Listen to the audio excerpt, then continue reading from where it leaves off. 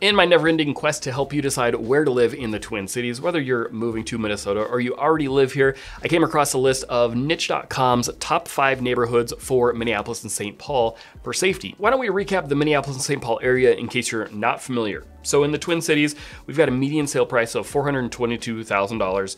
Minneapolis coming in lower at $387,000, and then St. Paul's at $320,000. So first of all, if you are looking into the more metro tight areas with either of the downtowns, you're gonna see an overall lower price point than the rest of the metro, the suburbs getting more expensive.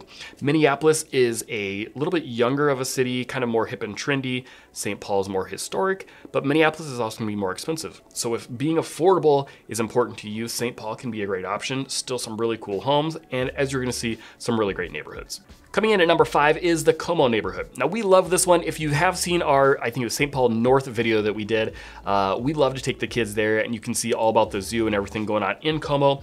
That's really what this area is known for. So right in the middle here is Como Park. So this has got Como Zoo, it's got Como Town, which is a little kind of kiddie amusement park. It's got the conservatory, it's got the golf course, and it's got a really cool outdoor playground. So if you've got a family or you just really enjoy those types of things, this is a great area because everything within the Como neighborhood is within walking distance to a ton of really cool family things to do. So let's take a look at the report card from niche.com on the grades that they give the Como neighborhood. As you can see here, I mean, why do they always do this? I don't know. Weather is always rated a C+. It's Minnesota. I mean, what do you expect? It's the same. But anyways, I digress. Overall, niche.com gives an A+ rating. They've got really good scores for everything, the lowest 2 being cost of living and public safety. Now, with cost of living, for example, you just gotta remember the best neighborhoods are always going to have a little bit higher price points for them. And so I'm not surprised this is actually gonna be one of the more affordable of the top 5 lists from what I've seen.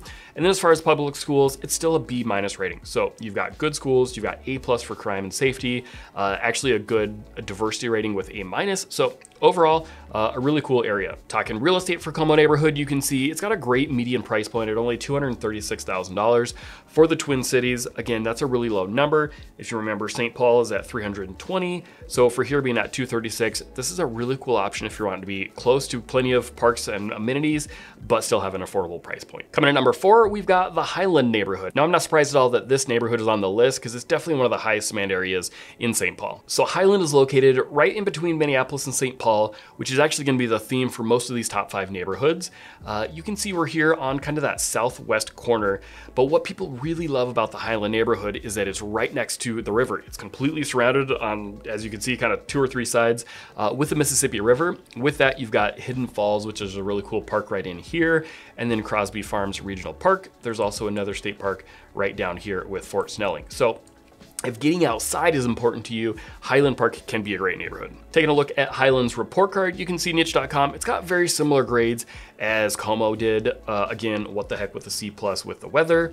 Cost of living is a little bit lower because it's a little bit more expensive in the Highland neighborhood. That south side is just overall a little more expensive, but it's still rated very highly, a little bit higher for schools, great for families, nightlife, crime and safety, and then outdoor activities. I don't know why it's an A- to be honest, because as far as St. Paul neighborhoods go, Highland has got to be about the best neighborhoods for outdoor activities. Real estate wise, you can see Highland neighborhoods at $345,000. This is higher than St. Paul's median price point, but it's considerably lower than both Minneapolis and the Twin Cities overall. So it's still a great price point. You can find some, they're gonna be older homes generally in that area.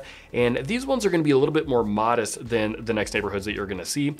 Typically 1 stories or maybe 2 stories, and they're gonna be built in the early 1900s. Coming in third, and this is when it gets really fun, we've got the Summit Hill neighborhood. So this is a really, really cool area. Definitely got some high-end, some mansions. It's just a fantastic neighborhood. As you can see, this one's located just a little bit north of the Highland neighborhood, a little northeast. This is still in between Minneapolis and St. Paul, so it's still great if you're looking to commute to either direction. This one would be even a little bit better if you're trying to commute into St. Paul. We've got Grand Avenue that goes right in between it. That's gonna be where there's a lot of little shopping. As we're gonna see, this is kind of a college town area, and so some really cool like pizza and ice cream shops that are on Grand. And then Summit Avenue is gonna be where the governor's mansion is, and there's a lot of really high-end old Victorian style homes. You do also have quick access with 35W, and so this can be a great spot if you're trying to commute, especially like if you're trying to get to the airport, because that's located just down here and it's not a very long drive to get straight out to the airport. Report card time for Summit Hill, you're not gonna be surprised. These are just gonna keep getting a little bit better as we go. Cost of living doesn't get any better as things are a higher price point in that area. You do have a mix here between more condos than single families, or a little bit higher percentage. And so because of that, I think it keeps the price point actually looking more affordable. But if you're looking for single families, you're definitely gonna be going up in price point for single families. Still great public schools, great safety, nightlife diversity, and everything else. Very highly rated in the Summit Hill neighborhood. As I mentioned, the real estate price points are gonna be going up as we go through this list. Summit Hill neighborhood coming in at $433,000. So this is moving well above St. Paul and Minneapolis for the average price point. Like I had said, that's gonna be because you're seeing much larger, old school, very high-end type of Victorian homes. And so if that's what you're looking for, this is a fantastic neighborhood to find it. Coming at number 2 is the St. Anthony Park neighborhood. St. Anthony Park is located actually on the north side of 94. 94 is our main highway that cuts between Minneapolis and St. Paul. This one's a really cool, I was actually a little bit surprised with this neighborhood. But St. Anthony Park is going to be really close to what we call Dinkytown. So this is the University of Minnesota campus. It's huge. It's spread out all over the place. They've got buildings in many different locations. But Dinkytown would be located right in here.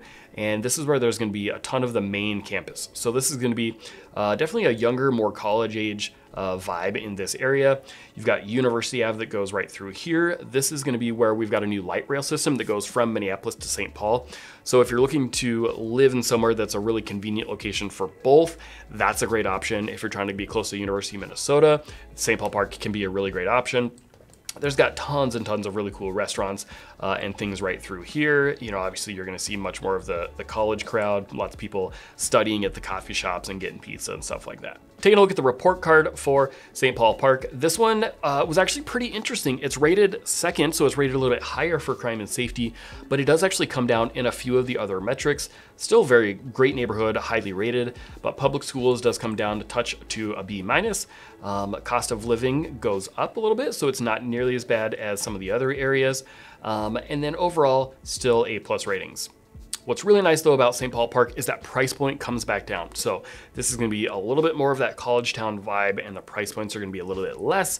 The real estate's gonna be a little less luxury, you know, like old school vintage luxury, like with the Summit Hill neighborhood. So you can find more affordable houses. It's only $350,000, which is a great price point.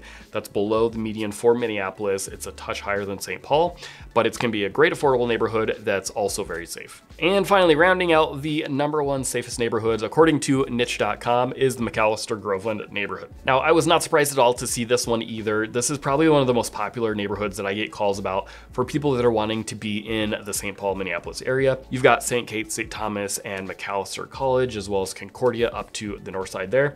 So it's definitely got a lot of that going on. You do have the mix of nature areas with the Mississippi River bordering it right there on the left. You've got commuting with 94 and 35 close by, the light rail's right in between there. And again, it's really great access for St. Paul, or you can zip across the river there and get straight up into Minneapolis from 55. So it's great for commuting, it's great for a lot of those things, and their real estate is really cool. As you can see, the median price point is at $382. So this is kind of an interesting mix of still being above the average price point, the median price point for the area, but it's not as high end as like the Summit Hill neighborhood to the east there. This is a really good mix. So that's why it's a very, very popular neighborhood for St. Paul. So there's niche.com's list of the top 5 safest neighborhoods for St. Paul. My name's Joe Carmack. I'm a local Twin Cities real estate agent, and I'd love to help you with your move. So you can find all my contact info down below, and I'll see you next time.